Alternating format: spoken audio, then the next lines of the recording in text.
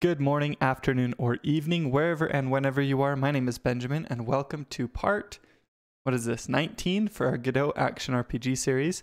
In this video, we're going to be solving a problem that we have where if you have two bats that are chasing you like this, they can end up overlapping each other, and it looks like there's only one bat here because there's no real way for them to collide with each other.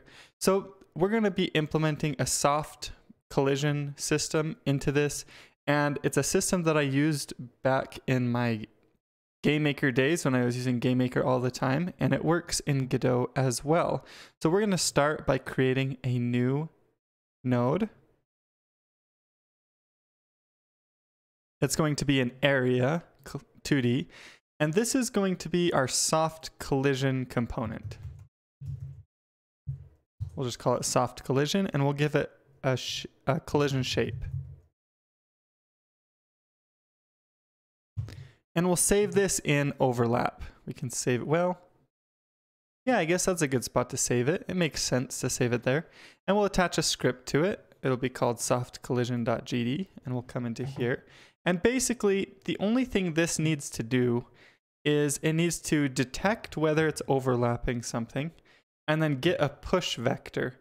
So a vector that kind of pushes away from anything that it's colliding with. And so we can use that push vector to move our bats outside. If they're overlapping each other, we can push away, they'll push away from each other and move away from each other. So we'll make an is colliding. And the way we can tell whether or not this is colliding is if you come into your area 2D right here, you can see we have some different methods here. And we have a get overlapping areas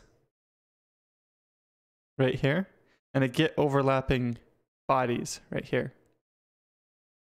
And these return an array. So obviously they return all of the areas that you're overlapping with, or all of the bodies that you're overlapping with. And so we can use that right here to determine if we're colliding with something. So var areas equals get overlapping areas, return areas.size is greater than 0. So if we'll get the overlapping areas, and this will be an array. And if that array's size is greater than 0, then we're colliding with something, so we return true. Otherwise, it'll return false. Now we can make our get push vector function here. We'll say var areas equals get overlapping areas. We'll get the overlapping areas again. We'll create a push vector variable here. We'll just set it equal to vector 0 for now. Vector 2.0. And then we can check to see if you could call is colliding here again, actually. And we might do that. We could do that. If is colliding right here, then we can do var area equals areas 0. Oh, oh yeah, that's right. Area 0. So what we're going to do, we're going to get the first area that we're colliding with, and we're going to ignore the others. And that actually seems to work pretty well. And it helps optimize it a little bit. So we're not looping through every single area that we're colliding with. We're only worried about one of them. And even though we're only getting one of them, it happens often enough that we're able to account for that anyways. So if we're colliding with two areas, we'll move away from one of them, but then they'll also move away from each other, and so it works out in the end. So our push vector will be equal to area.global position, and that's the area that we're colliding with, right? Its global position, direction to our global position. So it's basically we're getting a vector that goes from its position to our position. So that's let's open up paint.net here again. I can show you. So here's us, here's them. We're going to get this vector right here, because that's the direction we want to move in, right? If we're right here and they're right here and we're overlapping, we want to move in this direction to move outside of that collision so that we're no longer overlapping. But we want to normalize that push vector. So push vector equals push vector dot normalized, which once again, our vector math here, will take that vector and make it a length of 1, whatever that is. And then we can multiply it by however fast we want to move away from the other enemy. And then we can just return our push vector. So tab back here and do return push vector. So this will return 0 if we're not colliding with anything, right? We might check is colliding up here. So we could actually do this. No, let's just leave it this way. We'll leave it this way. Okay, so now we have our soft collisions. Let's come into our bat right here, come into the bat, and we'll add a soft collision to our bat. Oh, the other thing we need to do actually, before I forget, is come into our project settings, and we need to set up a physics layer for soft collisions.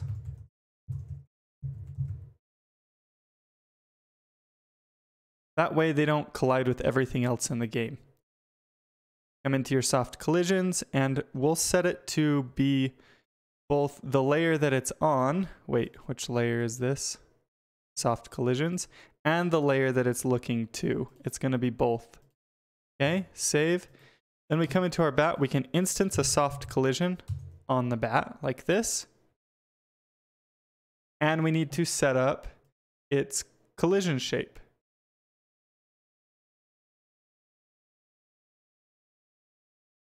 And we're going to use right at the base here, right down here. So we'll do editable children, make a new little circle, and shrink it down so that it's pretty small. Doesn't have to be very big. You can make it whatever size you really want to. And we're going to actually hide a bunch of our colliders here,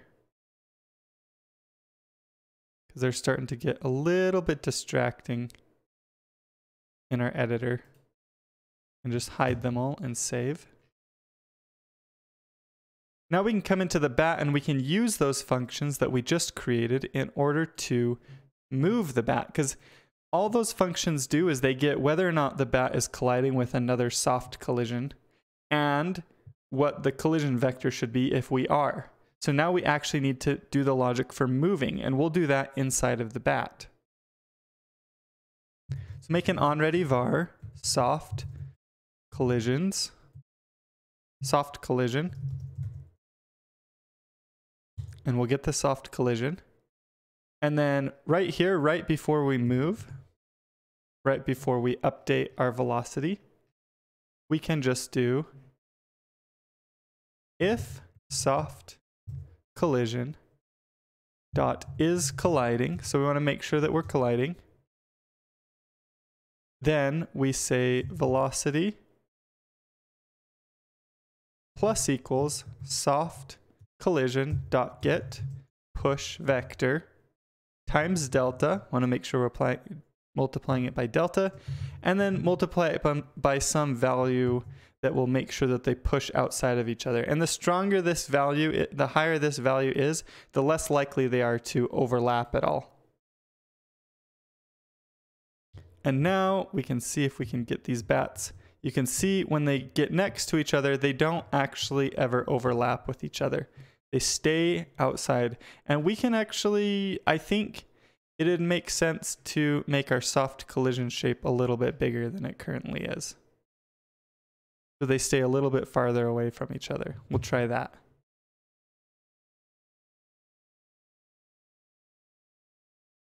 Whoops. And now you can see they stay pretty far away from each other. And if we go into our player here, and we come into our hurt box and we uncheck our layer, we shouldn't be able to be damaged by the bats, so we can get them all overlapping with each other and see that in action. See, they do chase the player, and they do push away from each other.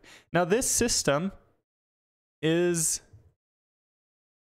it's not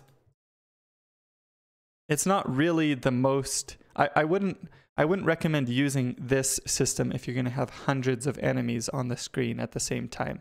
However, I did do a little bit of testing myself to see, and if you duplicate a bunch of these,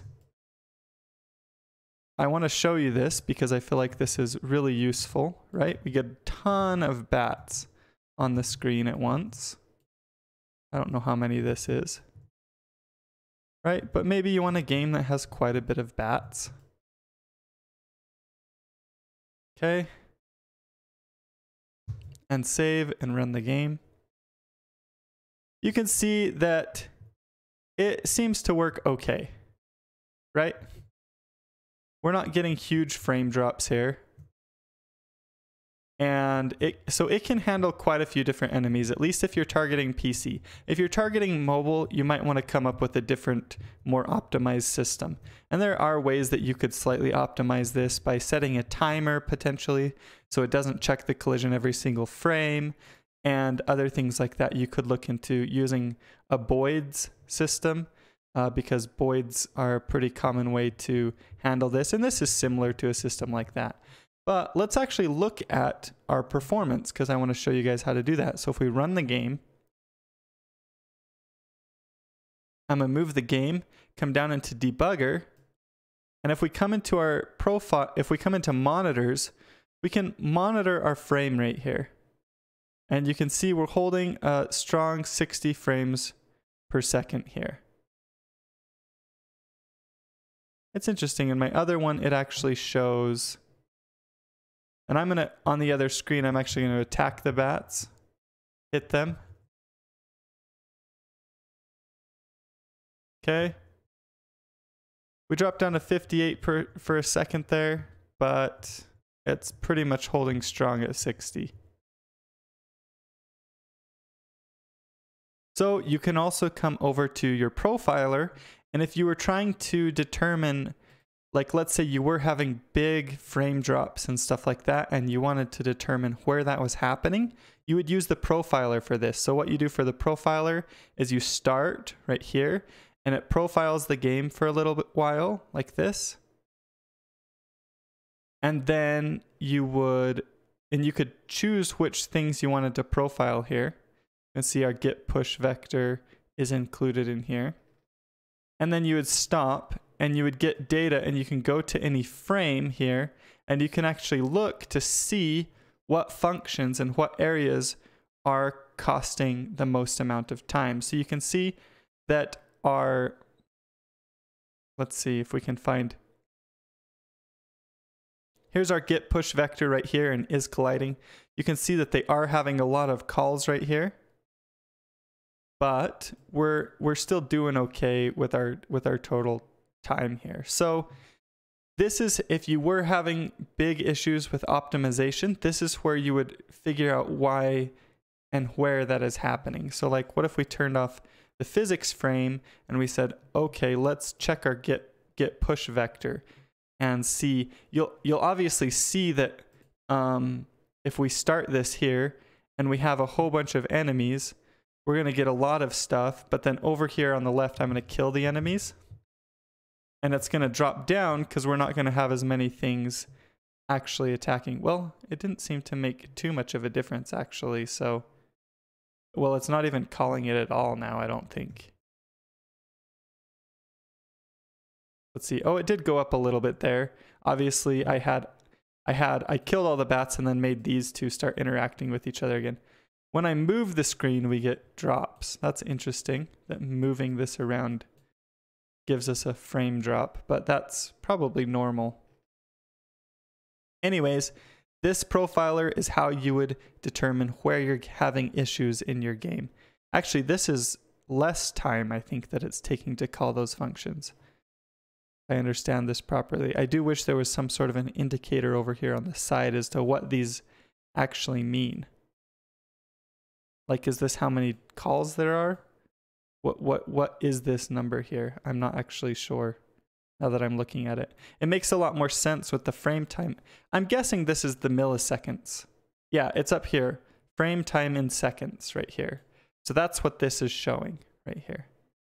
Anyways, there, you learned about monitoring, so you can monitor your frame rate and stuff, and your process, your physics process. You can see what is taking time, and you learned about your profiler, so you can actually go in and profile those things. We're going to get rid of a bunch of these bats. We do not need this many bats. And we'll move this one. Oops. Back into world. Move this one over just a little bit so it doesn't attack us. Somebody mentioned that. They're like, you should move that bat so it doesn't attack you every time you start the game. But yeah, now we've got a good system set up for our bats so that we can handle overlap, and it does pretty well handling a lot of enemies on the screen. And that's going to be it for this video. Let me make sure that we set our player's hurt box back to be the proper collision layer.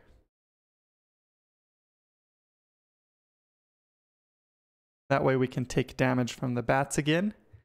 I hope you guys enjoyed this video. It's made possible. Well, if you don't know who is made possible by, at this point, 19 videos in, you should already know. And if you're interested in my 1-bit Godot course, you can check that out. There'll be a link in the description, a link at the end of this video. I appreciate all your support. If you enjoyed the video, give it a like, subscribe to my channel, and I will talk to you all later.